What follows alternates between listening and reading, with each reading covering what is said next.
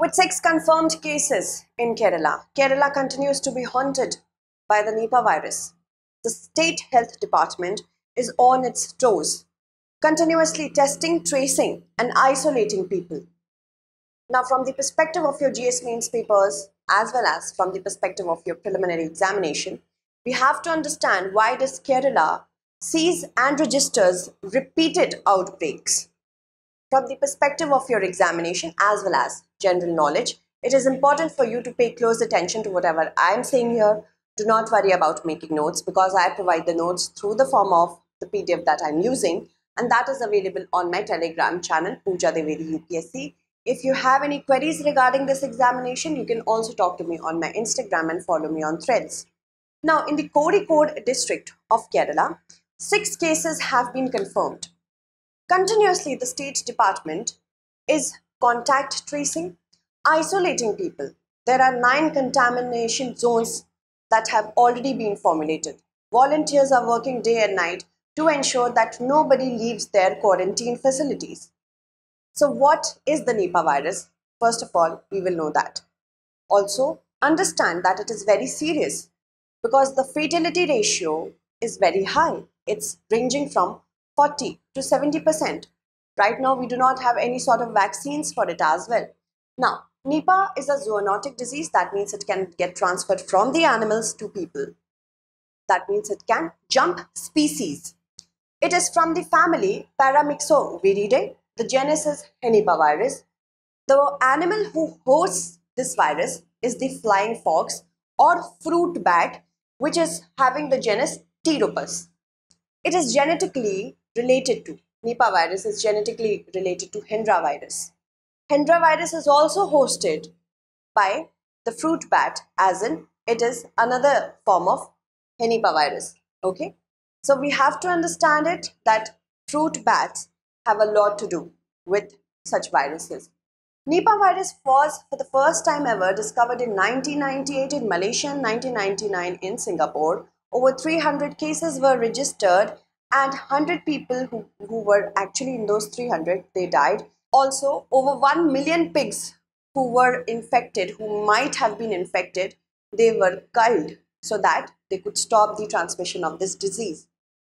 Now, since then, we are witnessing that this virus has got a strong foothold in different countries such as Bangladesh and even India.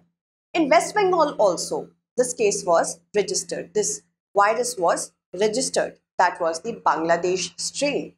Do you know that there are different strains of this particular virus?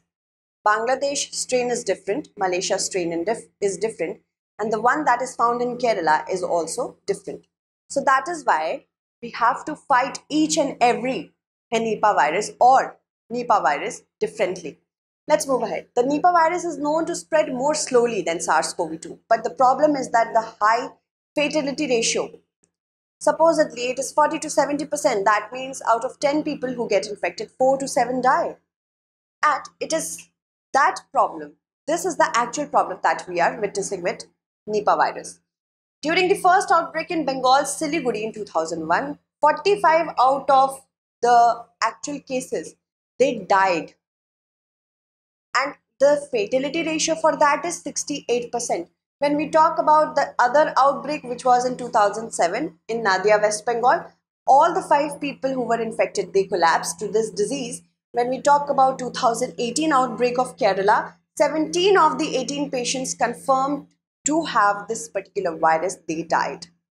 So as you can see, the fatality ratio is much higher than SARS-CoV-2.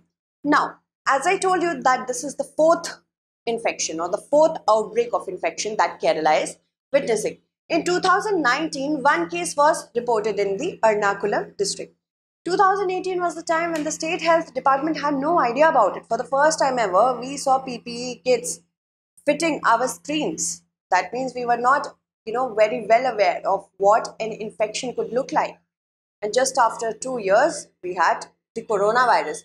The next year, a 12-year-old boy died in Kozhikode due to the zoonotic disease. Kerala witnessed rapid urbanization and deforestation. This may be one of the contributing factors. Why? Because when we cut down trees, The species which are a reservoir of so many viruses, they come closer in contact with human beings. And when their caseload becomes very high, supposedly a fruit bat who might be very well living in their own ecosystem, they are a good reservoir of so many viruses. And when their habitat gets lost, they do not have much to eat. They do not have a healthy habitat around them. So their infection becomes much pronounced, profound, and larger. And then it starts to spill over in their urine, in feces, in saliva. And when humans go in close contact with them, then they can get contaminated. So this is one of the reasons that Kerala has seen high urbanization and deforestation at the same time. The presence of the Nipah virus in bats is found in 10 out of the 16 surveyed states and union territories. That means there is a presence. However, we have to ensure that contamination doesn't occur. Now, if we move on to the viral antibodies presence.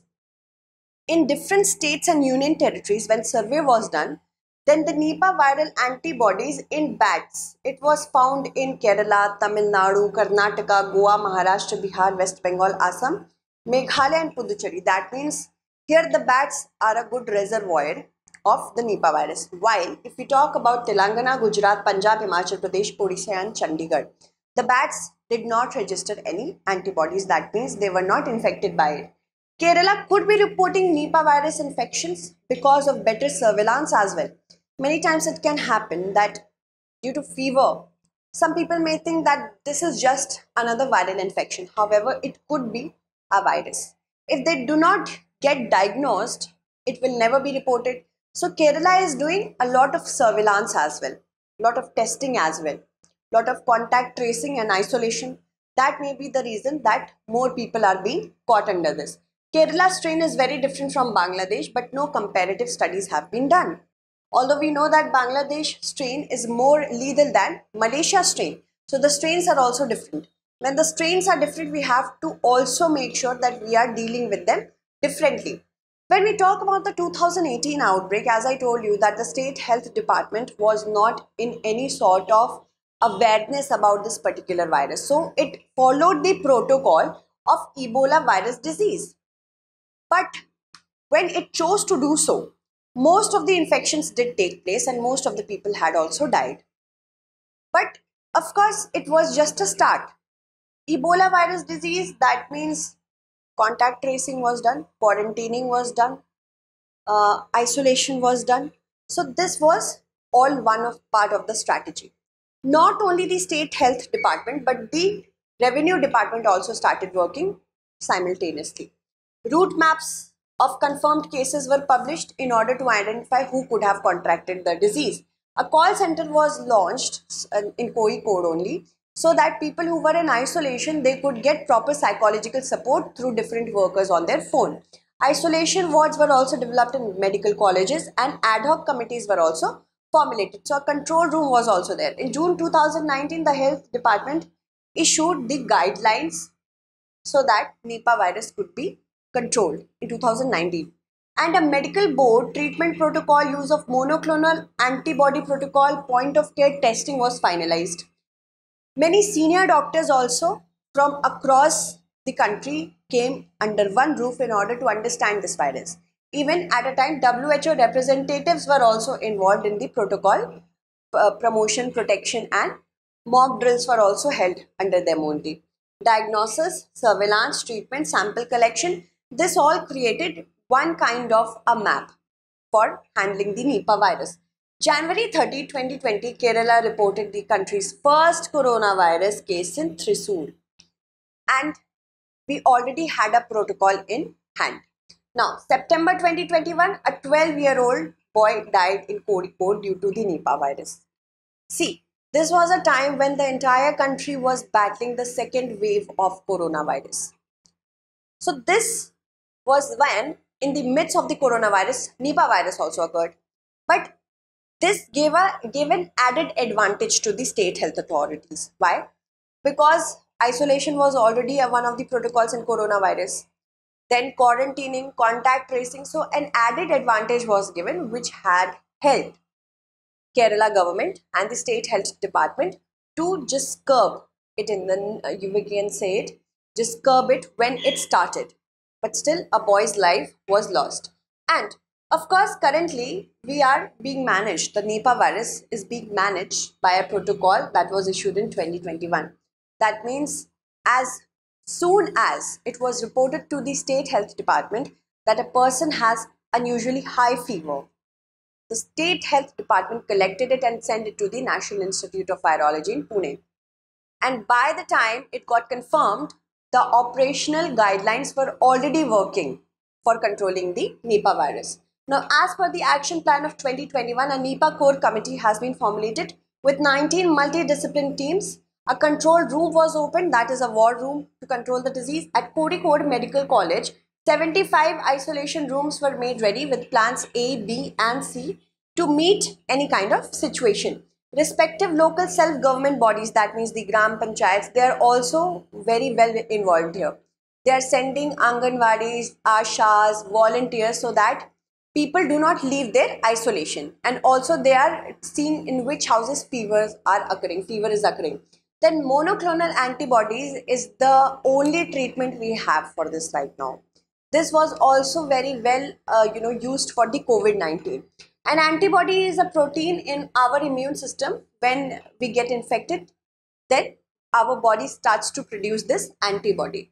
Antibodies help us to fight those infections. Monoclonal antibodies are a kind of treatment when antibodies, they come from a foreign point of source, not your own body. So this will help your body to fight that infection. This is targeted therapy.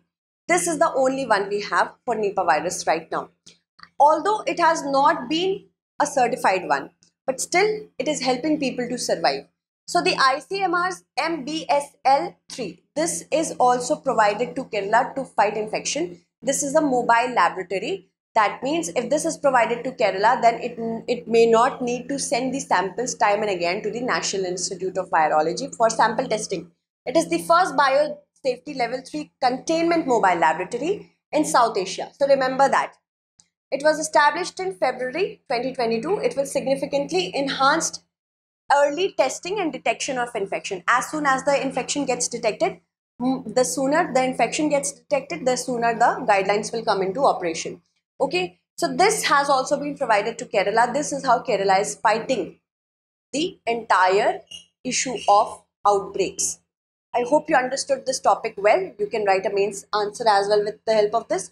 So P2I batches, we have already launched it from 11th of September. Those of you who have not taken admission as of yet, please do so that we can send you the study material. The classes are of morning, that means 8 AM onwards. Another batch is also there, that is the P2I batch, long-term batch. This is starting from tomorrow and that's an evening batch, that is for 2025. And use the code PDLive to get a high discount on any of the batches that you opt for. Thank you so much for watching.